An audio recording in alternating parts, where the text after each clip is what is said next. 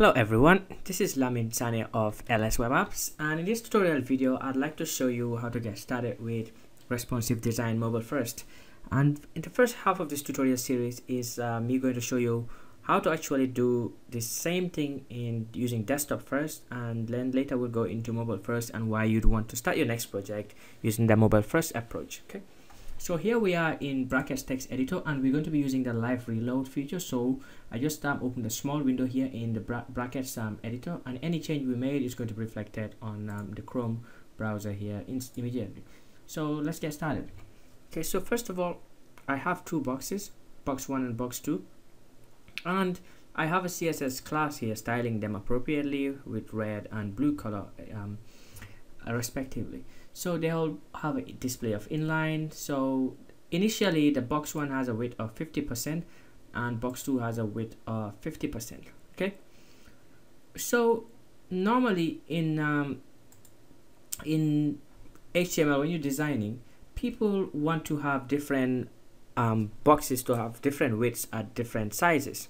So what I mean by that is, if you happen to be using Twitter Bootstrap, you'll notice that when you resize your box smaller and bigger, the contents of, when you resize your page smaller or bigger, the contents of it get resized as well. So what I mean is, like, if we resize this browser window here and it gets so small, what Twitter Bootstrap does, it takes the contents of your browser window and just resizes them. So this box 1 will expand to fit the width of the whole window, and box 2 will expand to fit the width of the whole window. And when you expand your browser window as well, then instead of fitting the whole window, it just becomes smaller and takes up less space of the window. So that's what we're going to be trying to replicate here, and I'll show you how to do it first in desktop first, so you at least you know what desktop first is. And even if you're not familiar with the term, before responsive design came and all these media queries, just to make you aware, we're going to be using media queries in this tutorial series, but I wouldn't explain that in detail, but I'll assume that you know it. If you don't, I'll probably do it in another video as a separate tutorial. Okay, so let's get started. So what do we want to do when we resize this to make it smaller? We want that when we make it to a certain width, that it gets each box takes 100% of the whole window. So how do we do that? So first of all, let's take care of box 1. So let's add a media query here to say that when the width of the window gets small to a certain size, make sure that each of the boxes fills the width of the whole window.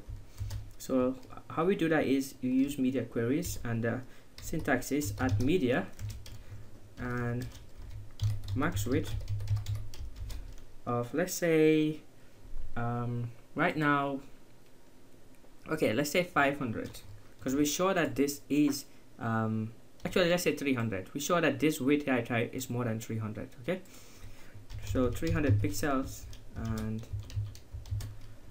say that box 1, what do we want? We want the width to be 300 pixels, sorry, 100%, and we want box 2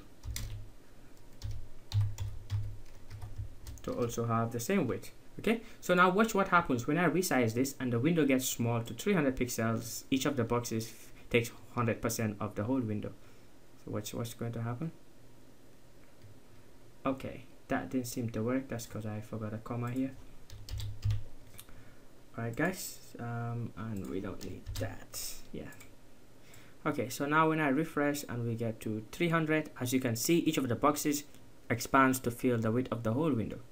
Okay, so there's nothing wrong with this, except that now if we wanted to give the each of the boxes a different width at a smaller size, we'd have to go and type again add media, and we say max width.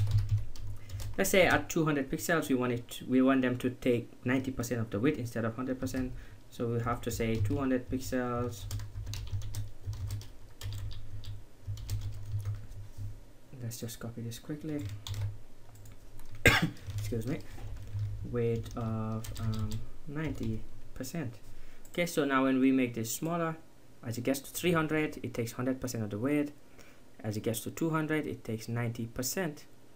Okay, let me just make that 250 pixels and then make this 90%, let's say 75, so it is more pronounced. So as you can see, now we're at 300, it's 100%, and at 250 is 75% for each box. Okay, so why don't we want to use desktop first? Remember, this is desktop first. We started with a larger version and we style this. We style our boxes. As you can see, all these styles here are targeting the desktop version, and then we're saying as you get smaller, start applying these rules.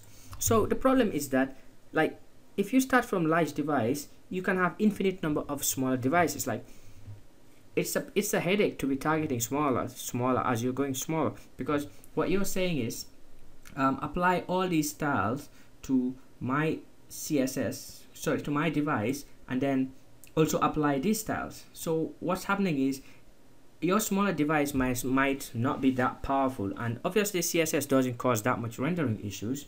Sometimes it does, but most of the time it isn't. But that doesn't mean that you have to let your device apply all the rules. So how do we want to do that? We want to start using a mobile first approach and say only apply the rules that should be applied based on the width. Okay, what do I mean by that? So by default, let's apply these rules, and then as we're going up, that is, instead of as we're going down like this, when you say max width, it means as you're going down, as your device width is decreasing.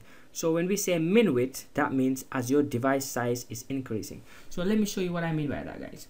Okay, so now instead of width of 40% by default, let's give it a width of 100%, and let's give box 2 also a width of 100%. So now I'm going to just delete these two, and I'll just reduce the window size. So as you can see, at a lower resolution, at a lower width, the window size, the boxes are all 100% by default. So now we want to say as you're increasing. Remember, at first we said as you're decreasing. Now we want to say as you're increasing, and how you do that is you say at media. Now instead of max width, we say min width. So now what, like at every width right now it's at 100%, but when it reaches 200 or let's say when it reaches 300 pixel, we want you to apply this rule. So now we say box 1 width is 20%,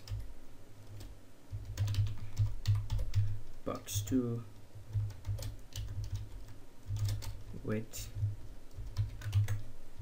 is, let's say, 60%. Okay, so now you see what's happening.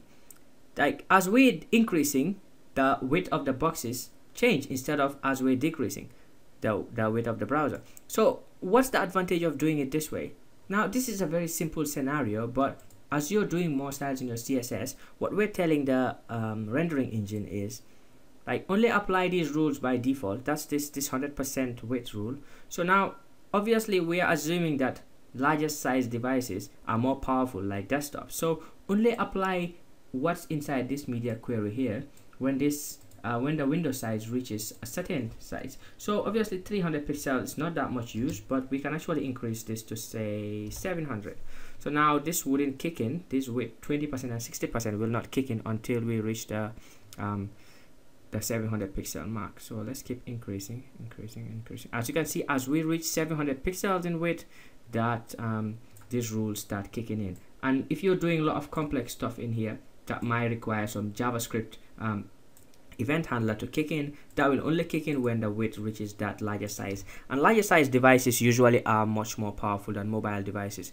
It's not always the case, because mobile devices are getting more powerful as well, but in the regular scenario, that is in today's world, mostly larger size devices are usually desktops and stuff, and you want complex stuff to happen only when you're on a larger device. Okay, so that's it, guys. I'll just cut this tutorial series short here, and if you have any questions, please head over to my website forum at lswebapps.com/forums and ask any questions you want there, or just shoot me an email if you want, and then I'll be glad to help you. But I'll really prefer if you go over to the forums, in that sense that everyone will learn. And I'll just write a quick blog post on this as well, so if you want, you can go read it on my website.